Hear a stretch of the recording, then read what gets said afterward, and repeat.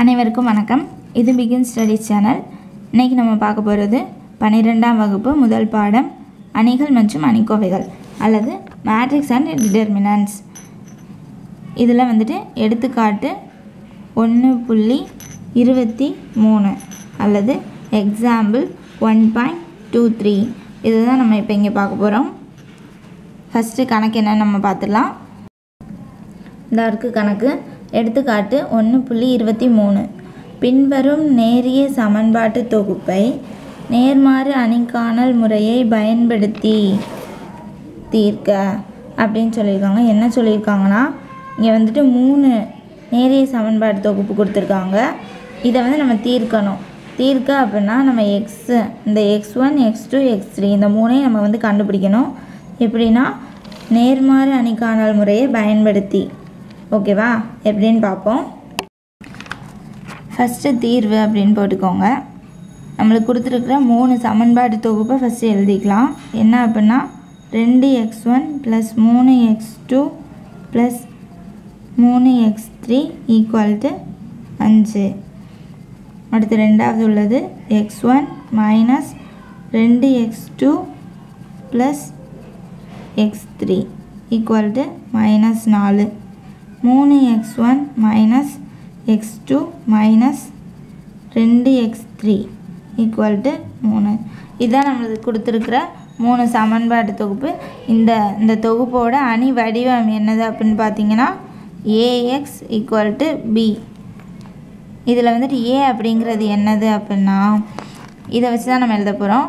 2 3 3 அடுத்து 1 -2 1 3 -1 -2 இதுதான் நம்மளுக்கு கொடுத்துருக்குற A. அதை நம்ம எழுதிக்கிறோம். 2 3 3 1 -2 1 3 -1 -2 இது A. இப்போ x இதில் உள்ள x என்ன அப்படின்னா நம்ம அந்த கண்டுபிடிக்க வேண்டியது தான் x1 x2 x3 இதுதான் x1 x2 x3. அடுத்து b அப்படிங்கிறது என்னது அப்படின்னா இங்கிட்டு இருக்க ஆன்சர்ஸ் தான். அப்போ 5 - 4 3 இதுதான் 5 - 4 3. ஓகேவா? இப்போ நம்ம அந்த ஃபார்முலாலேருந்து பாருங்கள். இந்த அணி வடிவத்துலேருந்து நம்ம எக்ஸை எப்படி கண்டுபிடிக்கலாம்னா x = இந்த ஏவை இங்கிட்டு கொண்டு போகிறோம். அப்போ A இன்வெர்ஸ் × B இதுதான் நேர்மாறு அணிக்காணல் முறை மூலமாக நம்ம கண்டுபிடிக்கிறது. எப்படின்னா நம்ம A இன்வெர்ஸை ஃபஸ்ட்டு கண்டுபிடிச்சிட்டு அதுக்கப்புறமா அதுலேருந்து நம்ம எக்ஸை கண்டுபிடிக்கிறது. ஏன்னா நம்மளுக்கு B ஏற்கனவே தெரியும். இப்போ A இன்வெர்ஸ் கண்டுபிடிக்கணும் அப்படின்னா நம்மளுக்கு இந்த ஏவோட டிடர்மினன்ட்ஸ் கண்டுபிடிக்கணும். மாடுலஸ் நம்ம மாடு A கண்டுபிடிப்போல அது A ஒரு பூஜ்ஜியமற்ற கோவை அணியாக இருந்தால் மட்டும்தான் நம்மளால் A இன்வெர்ஸ் கண்டுபிடிக்க முடியும். ஏன் அப்படின்னா A இன்வெர்ஸ்க்குன்னு ஒரு ஃபார்முலா இருக்குல்ல. A இன்வெர்ஸ் என்னது 1/mod A × RGA. இப்போ இந்த mod A பூஜ்ஜியமாக இருந்துச்சுன்னா நம்மளால் A இன்வெர்ஸ் கண்டுபிடிக்க முடியாது. அதனால தான் நம்ம ஃபஸ்ட்டு mod Aவை கண்டுபிடிக்கிறோம். அது பூஜ்ஜியமற்ற கோவை அணியாக இருந்துச்சுன்னா நம்ம A இன்வெர்ஸ் கண்டுபிடிச்சி x கண்டுபிடிச்சிடலாம். ஓகேவா? இப்போ நம்ம mod A கண்டுபிடிக்க போகிறோம். எப்படின்னு பாருங்கள். mod Aவை எழுதிக்கிறோம். 2 3 3 1 -2 1 3 -1 -2 எழுதியாச்சு. இப்போ இதில் நம்ம mod A எப்படி கண்டுபிடிக்கிறோம் 2 ஃபஸ்ட்டு நம்ம எடுத்துக்கிட்டு இந்த இதை இப்போ பார்க்குறோம். -2 × -2 4. அப்போ மைனஸ். அடுத்து -1 × 1 -1 அப்போ +1 ஆயிரும். அடுத்து இதை எடுக்கிறோம்.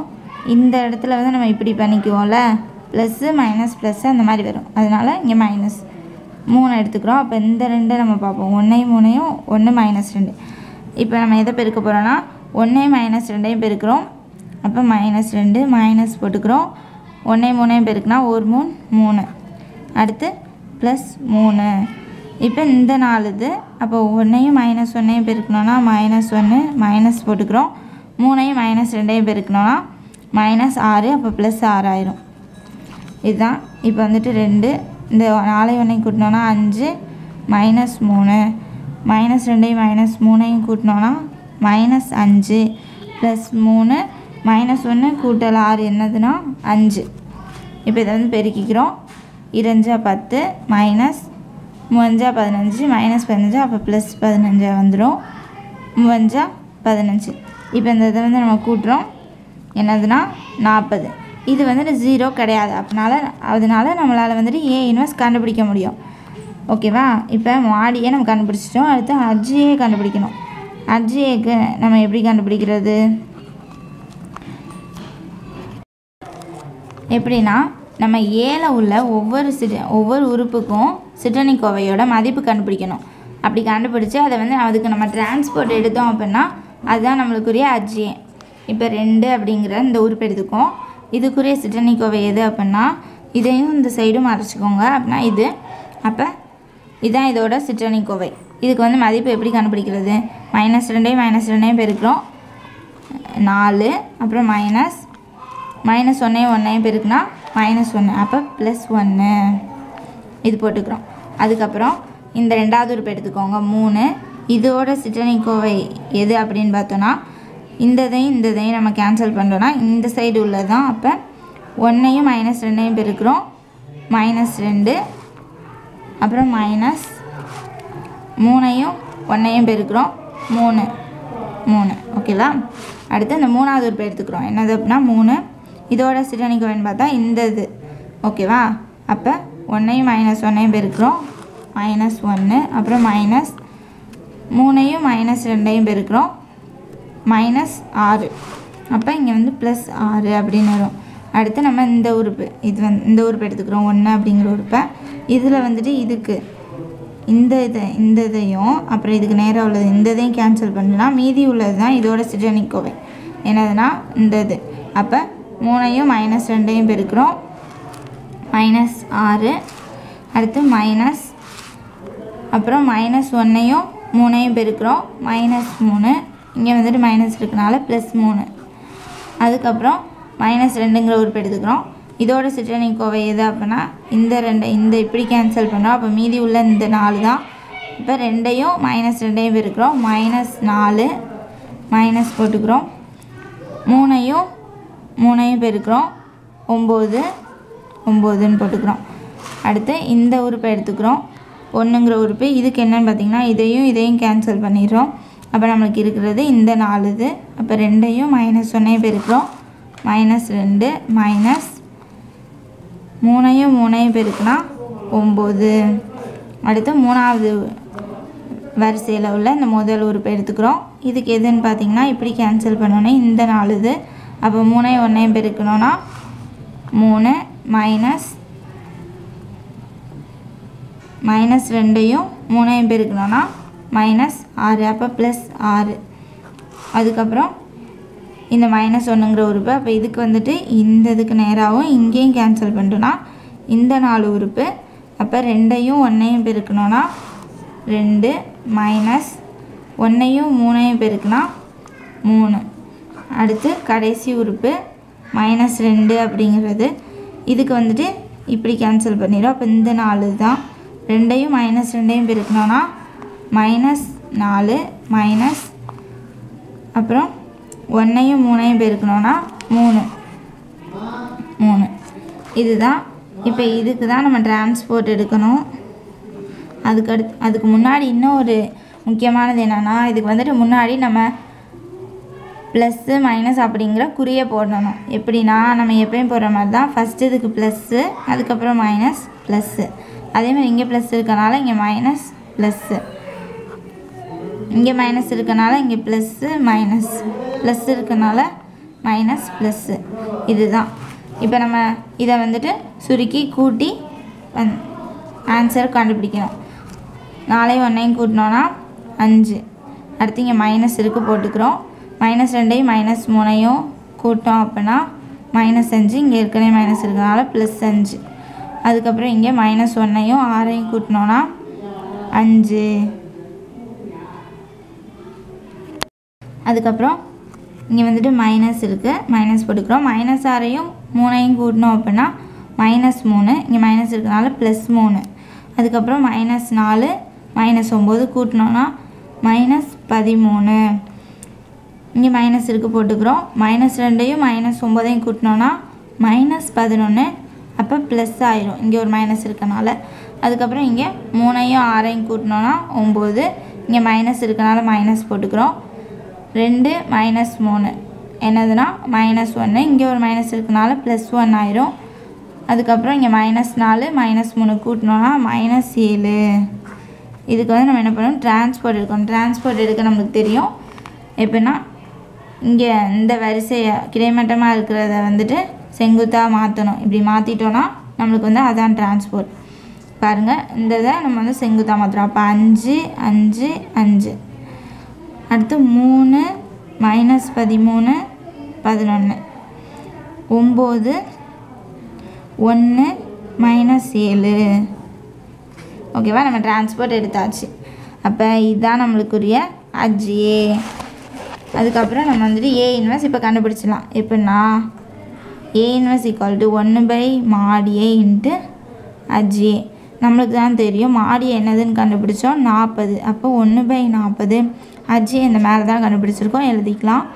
5 3 9. 5 -13 1. 5 11 -7. இதுதான் நமக்குரிய இது. இப்போ நம்ம ஏ இன்வெர்ஸ் கண்டுபிடிச்சிட்டோம். இதை நம்ம கொண்டு போய் நம்மளுக்கு ஒரு ஃபார்முலா இருக்குது பார்த்தீங்களா? என்ன formula? x = A inverse × B. இந்த ஃபார்முலாவில் ஏ இன்வெர்ஸ்க்கு பதிலாக நம்ம கண்டுபிடிச்சதை வந்துட்டு அப்ளை பண்ணிடணும். பிக்கு பதிலாக நம்ம கணக்கில் கொடுத்துருக்கதை எழுதணும் பார்த்தீங்களா? அதையும் அப்ளை பண்ணோம். பண்ணிவிட்டு ரெண்டையும் பெருக்கிறோம். வாங்க பண்ணுவோம். இப்போனா x = இப்போ நம்மளுக்கு கிடைச்ச ஏ இன்வெர்ஸ் என்னது? 1/40 × 5 3 9. 5 -13 1. 5 11 -7 எழுதியாச்சு. அடுத்து இன்ட்டு பி என்னது? 5 -4 3. இதுதான் வந்துட்டு பி. இப்போ இந்த ரெண்டையும் நம்ம பெருக்க போகிறோம். எப்படின்னா இங்கே மேலே இந்த கிடைமட்டமாக இருக்கிறத இது கூட, அடுத்து ரெண்டாவது இதை இது கூட, மூணாவது இதை வச்சு இதை, இந்த 3தையும் நம்ம வந்து பெருக்கி எழுத போகிறோம். அப்போ 1/40 ஃபஸ்ட்டு போட்டுக்கிறோம். இப்போ இதை வச்சு இதெல்லாம் பெருக்கி கூட்டலில் எழுத போகிறோம். எப்படின்னு பாருங்கள். 5 5 பெருக்குனா 25. ஓகேவா? 3யும் 4யும் -4யும் பெருக்குனா -12. 9யும் 3யும் பெருக்குனா 27 + 27. இதே மாதிரி தான் அடுத்து உள்ளதையும் 5 5 பெருக்குனா 25. -13யும் -4யும் பெருக்குனா ப்ளஸ் எப்படி 13 4 எத்தனைனா 52. அப்போ +52. தெரியலனா நம்ம பெருக்கி பார்த்துக்கலாம். இல்லாட்டி 13 பாரு நம்மளுக்கு தெரிஞ்சிருக்கணும். உங்களுக்கு தெரிஞ்சிருக்கோன்னு நம்புகிறேன். இல்லாட்டி நம்ம பெருக்கி பார்த்துக்கலாம். 3 12க்கு 2 மீது 1 1 4 4 1 5. அப்போ 52. ஓகேவா? அடுத்து 1யும் 3யும் பெருக்குனா 3 + 3. அதே மாதிரி தான் அந்த மூணாவது இதையும் 5 5 பெருக்குனா 25. 11யும் -4யும் பெருக்கிறோம் -44. -7யும் 3யும் பெருக்கிறோம் -21. இப்போ இதெல்லாம் நம்ம கூட்டி எழுத போகிறோம். எப்படின்னா 1/40 இதெல்லாம் கூட்டுறோம். கூட்டினா என்னது? 25யும் 27யும் கூட்டினோன்னா 52. அப்போ -12. அதே மாதிரி இது வந்துட்டு எல்லாமே கூட்டலில் இருக்குது. கூட்டிடலாம். கூட்டுங்க. எத்தனை? 5 2 3 எத்தனைனா 10. அப்போ 0 மீதி 1 3 8. ஓகே, 80. அடுத்து இதை வந்துட்டு 25 வச்சுக்கிறோம். மைனஸ் இந்த ரெண்டையும் நம்ம கூட்டுறோம் 65. அதுக்கப்புறம் 1/40 இதை வந்துட்டு கழிச்சிடும். 12 கழிச்சிட்டோன்னா 40. இது வந்து 80ன்னு இருக்குது. அடுத்து இதை நம்ம 65லேருந்து 25 கழிச்சிட்டோம்னா 40 மைனஸ் எது பெரிய நம்பருக்குரிய குறியினால மைனஸ் போடுறோம். இப்போ நம்ம இந்த 40 உள்ளே கொண்டு போய் எல்லாத்தோடையும் வகுக்க போகிறோம். 40லேருந்து 40 நம்ம 40ஆல் வகுத்தோம் அப்படின்னா நம்மளுக்கு ஆன்சர் என்னது? 1. 80 40ஆல் வகுத்தோன்னா 2. 40 40ஆல் வகுத்தோன்னா 1 -1. ஓகேவா? இதுதான் நம்மளுக்குரிய ஆன்சர். நம்மளுக்கு எக்ஸ் என்னது அப்படின்னா x1 x2 x3. இதுதான் இப்போ நம்ம கண்டுபிடிச்சிட்டோம். x1 என்னது அப்படின்னா 1, x2 என்னதுன்னா 2, x3 என்னதுன்னா -1. இதுதான் நம்மளுக்கு கிடச்சிருக்கிற ஆன்சர். இதோட முடிஞ்சிருச்சு கணக்கு. இந்த வீடியோ பிடிச்சிருந்தா சப்ஸ்கிரைப் பண்ணுங்கள். தேங்க்யூ.